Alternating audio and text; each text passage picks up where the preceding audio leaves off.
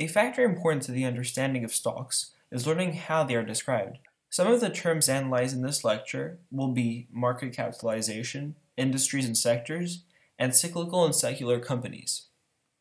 Let's start off with market capitalization. You'll often hear companies referred to as large cap, mid cap, or small cap. All these terms refer to the overall market capitalization of a company. It is basically a measure of a company's size.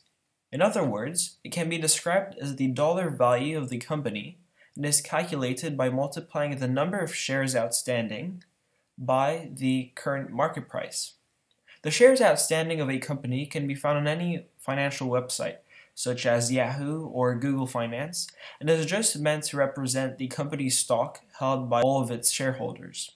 There's no specific point in order to qualify a company as being a large cap, mid, or small cap.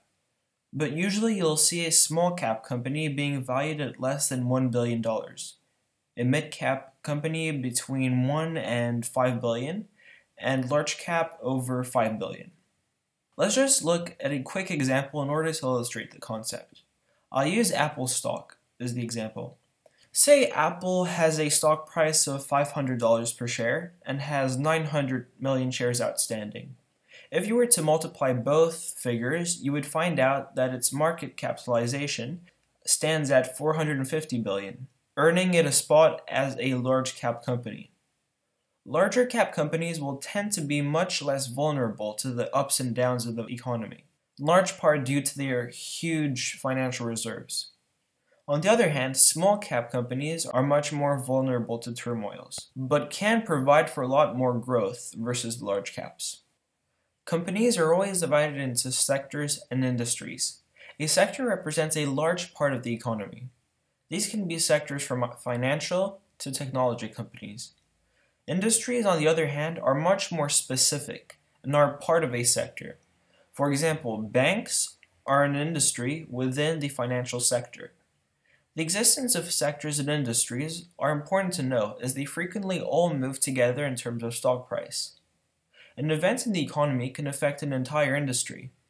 For example, if there were higher gas prices, the profits of transportation companies would fall, thus causing the company's stock price to plummet.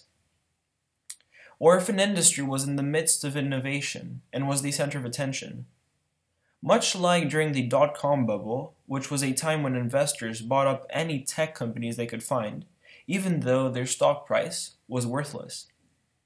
This resulted in the crash of 2000. An important part of maintaining a healthy portfolio, which means a collection of stocks, is by having stocks that belong to different sectors and industries. It is important as if, say, a stock of one industry were to fall, you would have the downside protection of the other stocks, which would belong to different industries and sectors. Stocks are also divided into two very important categories, the seculars and the cyclicals. The big difference is in the way that they make their profits, therefore responding to the relative strength or weakness of the economy. Secular stocks make up stocks that people need, regardless of the state of the economy.